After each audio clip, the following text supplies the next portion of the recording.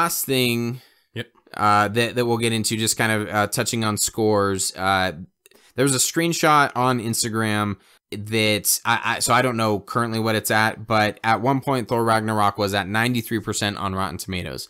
So we're going to go into another brief Rotten Tomatoes / score rant and kind of elaborate a little bit more. Nick actually gave us a video to watch that kind of helped support our argument a little bit, which was kind of interesting. So the screenshot that I thought was very telling was it shows Thor Ragnarok 93%. The critic consensus, and then it lists a couple other films: Forrest Gump 71%, Tombstone 73%, Interstellar 71%, Gladiator 76%, Braveheart 78%. All of those, I'm like blown away. I actually haven't seen Interstellar. You haven't seen Interstellar? I haven't. Yeah, I know. I need to. You can't even like say that that's the initial reaction. This is all in hindsight. Rotten Tomatoes didn't exist in 1994 when Forrest Gump came out, or 1993 when Tombstone came out, or 1995. The 90s were a shitty year for Rotten Tomatoes, apparently.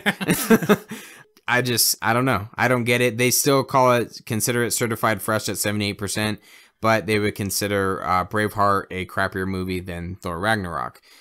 So the video that Nick had recommended to us is called The Achoring Effect. Yep, it's done by a YouTube channel called Extra Credits. Thank you. I did not give Extra Credits credit. I just remember it was called The Achoring Effect. It's been out for a little bit too. This isn't something new. No, Nick sent this to us a while back. Yeah, and it doesn't actually have anything to do with movies. Yeah. This guy is actually talking about video games. Or I shouldn't say it doesn't have anything to do with movies.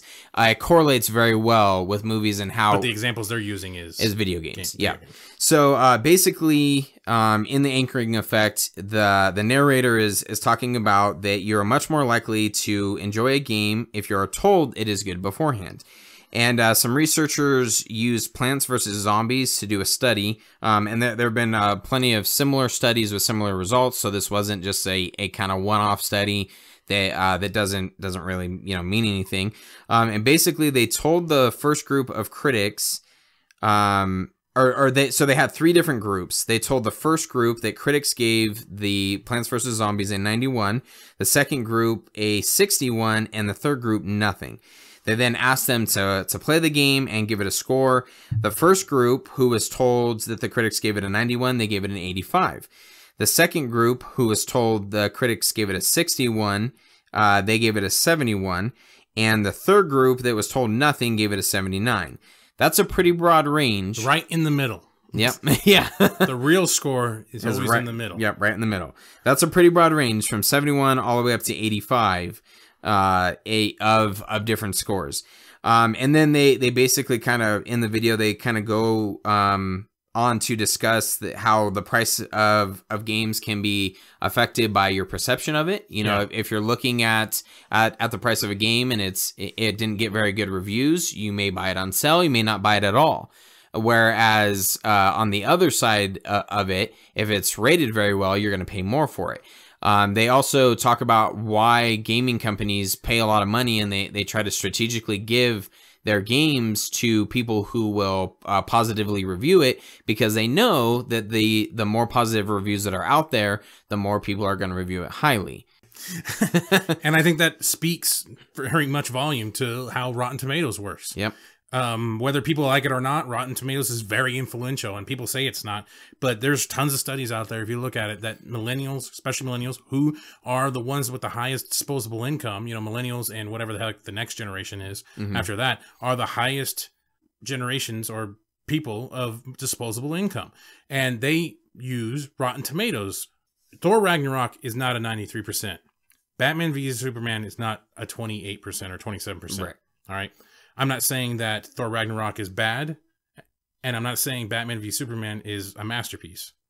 But those Close. Are not... No, just kidding. No. I've seen some people say that. I'm like, masterpiece?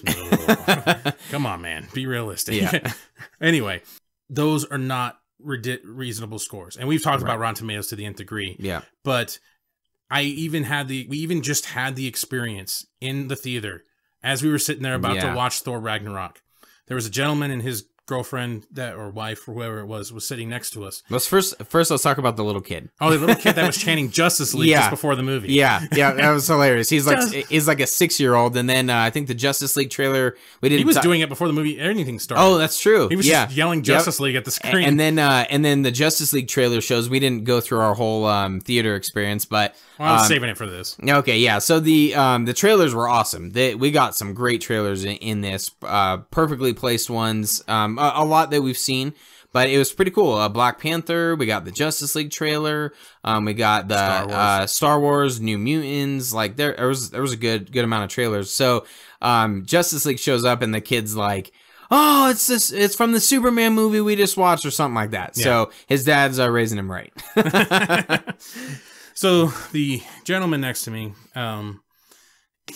the Justice League trailer starts playing for some reason not in the proper aspect ratio though. That bugged the shit out of me. Yeah. So Disney, I don't know who determines this, but they decided, sure, yeah, we'll let you play your film on, in front of ours, the trailer. Fucking, but yeah, 3/4 of the screen. Yeah, it's going to be YouTube like 480p. Yeah. It was weird. Anyway, I hear the wife or girlfriend next to him say, "Oh, that looks like something." I'm paraphrasing this because I did not exactly hear because there was a loud trailer going on, but I got the gist of the conversation. But she was basically saying, "That looks cool. Do you want to see it?" And I heard him say, "After Suicide Squad and Batman versus Superman, I don't think I want to see it." And she's like, "You didn't like Suicide Squad?" And he's like, "No, didn't you see? I didn't like Suicide Squad or Batman vs. Superman. They got rated so poorly. They were terrible." And I was just like, okay, yeah, he's talking fast. He's not going to have a full-blown conversation with this woman in the middle of the theater. The trailer, yeah. Yeah, while the trailer's going on. But the fact that, it's very telling when the first thing that comes in a person's mind when they're trying to explain something quickly is that it got rated or reviewed in this general poorly. Yeah. That was his reason. The instant reaction, anyway. He might have a whole detailed analysis of why he doesn't prefer those movies. But the instant reaction this guy had was that they were rated or reviewed poorly. Yeah. It kind of reminds me of this other page/podcast that I've listened to, and it actually was one of the things that kind of jump started my passion and Matt and I eventually starting this podcast. But one of the hosts talks about his first experience with Batman versus Superman, and he talks about walking out of the theater like a little unsure, but overall enjoying it. And then a bunch of people on Twitter started telling him, "Oh no, your reaction wasn't all that great. I don't think you liked it as much as you say, blah blah blah." And then he goes back on his word.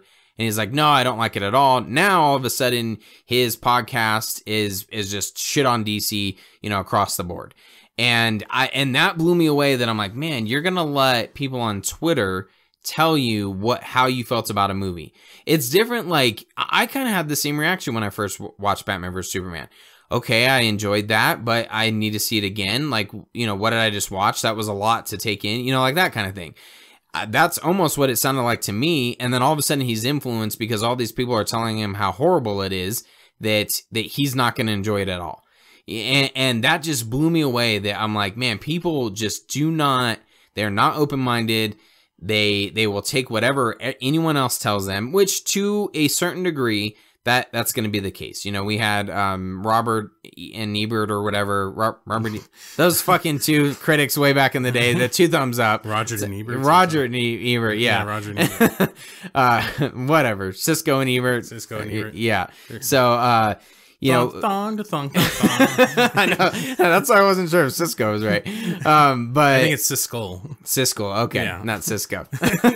Not Unleash the Dragon. Got it. Unleash the Dragon. Yeah. That's an innuendo. But people will look at something, if it's critically received one way or another, you will kind of go into it like, okay, yeah, let me see how this is. It got panned. But I feel like now we're in the overall community or the overall consensus, I don't even really know how to put this, is like, okay, whatever I'm told, that's how I'm going to take this film. And if it does well on Rotten Tomatoes, then I'm going to enjoy it. And it's even, you know, you could go on the other side and say that Wonder Woman is exactly the same. Yeah. You know, it got received really well. And it was a good movie. It was a great movie, but the praise it got was, I think, a little overkill and a little overrated. Mm-hmm. I think it put the movie up into a point where it became hard for other people to watch it because I think it became overrated. Mm-hmm. And I think that happens a lot. Yeah, pretty often. I think that happened with Civil War for me. Yeah. You know? Oh, that was one last thing that we did want to point out after all that. Yeah. After we pulled up, and after watching Ragnarok, after watching Doctor Strange, and even, like, you know, Guardians of the Galaxy to some extent, it's Shane and I just kind of sat there and started thinking, like, Civil War is actually starting to look a little bit better. It's starting to look a lot better. I would kill to go back to a Civil War tone right now. Yeah, no shit. Than Ragnarok and Doctor Strange. Yeah, I will take the nitpicks that I have about that movie aren't as bad anymore. No, you know, when you have films like this, and I applaud the Russo brothers. But I go back to, I've said this on several different episodes, but the article that I read where they were talking about, they heard about Batman versus Superman and they knew they had to do something different. And I think I'm kind of paraphrasing this, but the example they said is, you can give someone vanilla ice cream all the time. Eventually they're going to get sick of it. We need to change it up. And I think they did that. And I applaud them for that. And I'm really starting to appreciate Civil War a lot more. Yeah, I'm hoping that I'm actually feeling better a little bit now about Avengers because they're helming it. Yeah. You know, and the fact that they're going to be doing that. Black Panther looks solid. Yeah, it does. It looks like we're going to get back into, hopefully, some more reasonably better Marvel movies, because Guardians of the Galaxy was fine, but it did have its moments. But this one, Ragnarok, was. Guardians of the Galaxy knew what it was, and what it wanted to be. Yeah. It knew we are going to go in this, and we are going to be Spitfire comedy, one thing after another. And as long as you identify that, okay, perfect. You know, and I think that's why I was able to enjoy it a lot more. And again, you have Doctor Strange and Ragnarok, they just do not know what they want to be. Do they want to be a superhero movie first or a comedy first? And I think the film suffers overall. Yep. So make sure you like, share, and subscribe to our YouTube page. We are at 89 subscribers. Woo! We might hit 100 before the end of the year. I'm fucking shocked. I don't know what has happened, but we're getting like consistent emails. Such and such has subscribed. I'm like, holy shit! Yeah, like, this is insane. It is blowing up. Just like a week ago, some jackass was trying to say we only had 79 subscribers. Now we got 89. Yeah, fucker. Woo! Showing you how it's done. Oh, that's awesome. Make sure you check us out on Instagram and Facebook and Twitter at Comic Movie Marks. All social media, you can send us emails at Comic Movie Marks as well. At gmail.com. At gmail.com, yeah. What did I say? At Comic Movie Marks? No, you didn't even say anything. You just send us. You can send us emails as well. Oh, okay. Yeah, well, you can. Or whatever. Or you can, direct message us on Instagram, Facebook, whichever you want to do. And then you can also download our podcasts on iTunes or in the Google Play Store. Podcast Republic is the podcast app of choice by Matt. So it has all Comic Movie Marks podcasts. Make sure you review us on iTunes. That glorified iTunes review. Woo! All in your face. Yeah, do it. Leave us a review. Us. Even if it's negative, positive, whatever you got, bitches. If you hated our review on Thor Ragnarok, give us a review. It'd be nice to know. Yeah, exactly. In case I don't see you. Good afternoon, good evening, and good night. Oh, yeah. Asgard. Check it out. Ooh, that dress so scandalous.